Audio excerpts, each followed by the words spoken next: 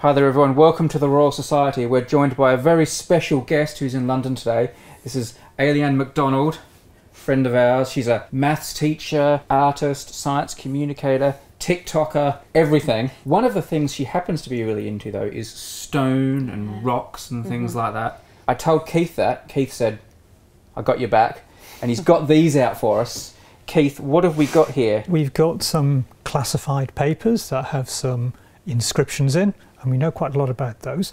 And we have a volume of stuff that we know almost nothing about, again with inscriptions on. Let's take it away, shall we? Okay. Keith, you say inscriptions, you mean things that are carved into rock? That's right. The first one isn't quite carved into rocks, though. I thought, let's get something Scottish out. And in this volume, which is a whole batch of material about heritage matters, we have this little printed flyer that was preserved by the Royal Society, and this is quite a fun thing. You can see it's decorated with coins. And an avocado?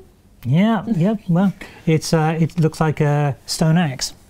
We've got, whereas Mr. James Sutherland, master of the Physic Garden at Edinburgh, Scottish connection, does design to cause, cut and print figures of several curious coins, not yet published, particularly all the coins extant in this kingdom of Scotland. So he's going to do a study of all Scottish coins. All persons who have any coins, not current, symbols, inscriptions, seals, or any curious monument of antiquity, that they would be pleased, as the promoters of so public a design, to give in the same to any goldsmith shop in Edinburgh. So he's asking people who have gold coins to give them to him.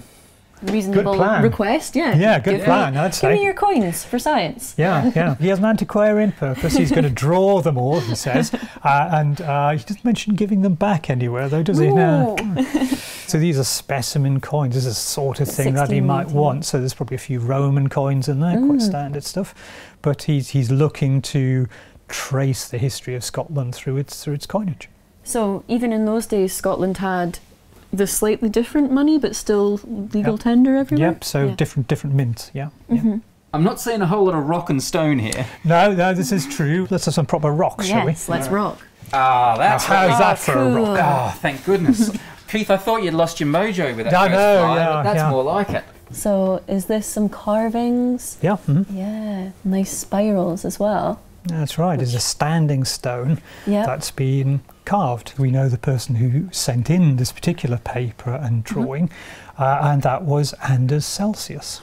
From temperature? That's the guy, the very guy, yeah. Look at that, dropping science bombs. There you go, yeah. What's Celsius doing drawing rocks? Well, Celsius was on an expedition at this time, so he's on an expedition. He goes up to explore northern Sweden and Finland. In addition to doing astronomical observations, he does some other things as well. He sees a standing stone, so he thinks the Royal Society would be interested in it, records it, sends it to the Royal Society. Wow. He's writing in Latin so that the gentlemen of the Royal Society can understand what he was saying. De Runis Heligengisis. So Heligoland, I think that's probably going to be. Is this Celsius writing himself? Is this well, you can see here Olavo Celsus. So he's the Latin form of his name. Oh, that's nice. So these are the things that were carved onto the rock. Yeah, exactly right. So these this looks like music notes. Yeah. If you've ever played Zelda Ocarina of Time, this looks exactly like Epona's song.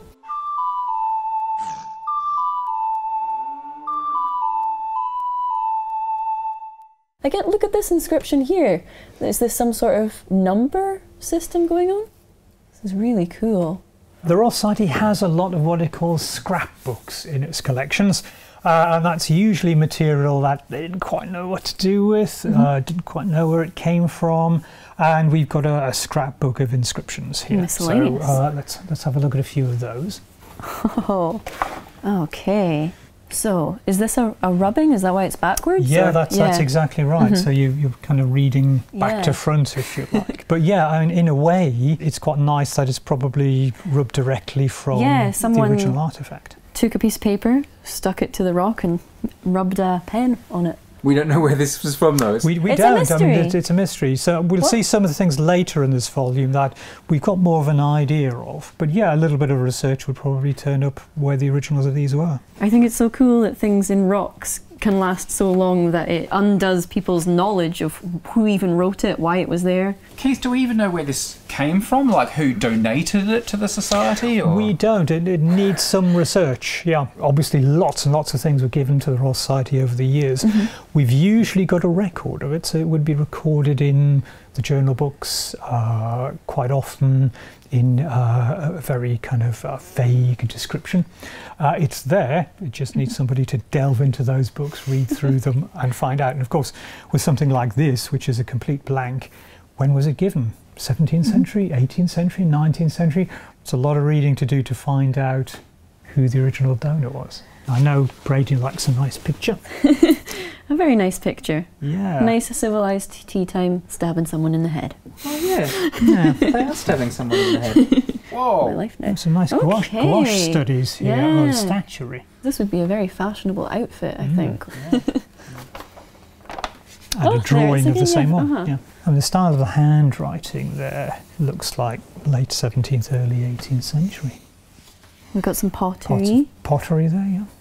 This person's very into mirrors. It's a kind of artefact that would survive and be collected. Ayliean, we said at the start that you're quite interested in stone and rock and inscriptions. What is it about stone and rock that captures your mind? Everything about it is so interesting. So even at the atomic level, a lot of stones or minerals have this lattice structure, and you know, I'm a big old maths nerd, so just from that level, they're so cool. And then it's kind of nature's archive. You know, you've got fossils all the way through the years. Geological formations kind of let you know what happened in a landscape throughout time. It just preserves so much information if you know how to read it. Funnily enough, just before we started recording, someone's eye was caught by this book here. This wasn't part of the plan. It's a fossil book. Keith, can we have a look? Oh, I don't know. Yeah, go on then. All right. We don't know what we're going to find in here, but we're with a fossil fan. We're two fossil fans. Keith is a very big fossil enthusiast as well. Are you not? Are you outing yourself as not a fan of fossils? I know when I'm outgunned. Oh yeah. Okay.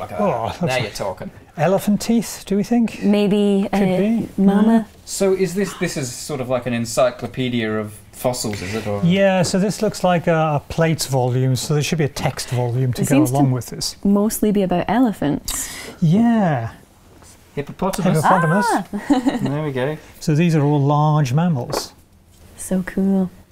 Do you ever go looking for fossils when you're on your adventures? Absolutely do, yeah. There's do you want me to just nerd out about fossils? I'll leave these guys to it. So if you don't know this about fossils, this has got to be the number one thing to know, is more than once in the geological record, all of the corals have gone extinct and then just come back again. It's like nature evolved corals twice, like corals have to be. It makes me think a lot right now about, you know, coral bleaching and things that are happening. This is going to be quite a large extinction. So will the corals come back again? They have already. Even fossils.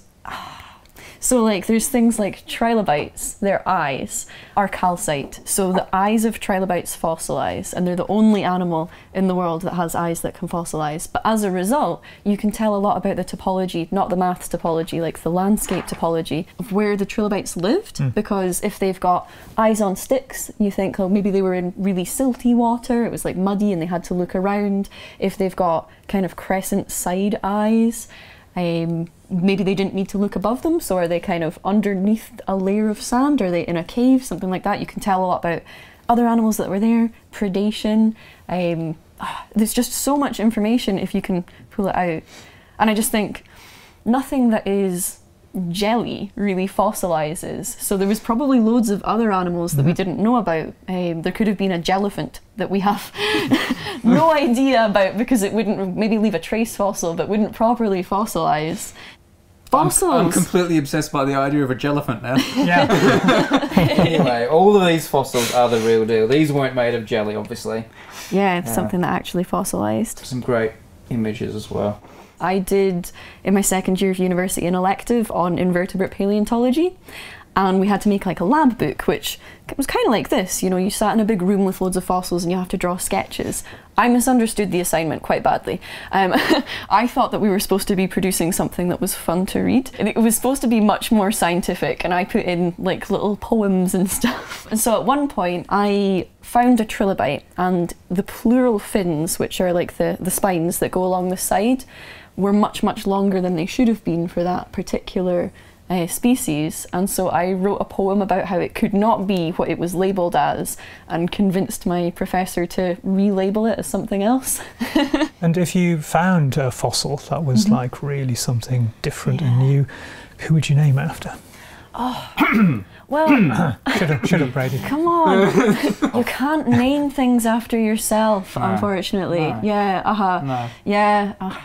Do you know, it's going to have to be Brady. Well, thank you. Thank you for that spontaneous decision. Yes. When we find that jellyfin, then we name it after Brady. Yeah, okay. I don't want to be named after a jellyfish. I've been out to places where it's very muddy and it's dry, and you see exactly the same thing today. A geology sediment is continuing. It never stops. I think it was Hutton said that the present is the key to the past. You look at what's happening today and you then figure out what happened then. I can't believe it. You've actually got me excited about fossilised mud cracks. There you go, people.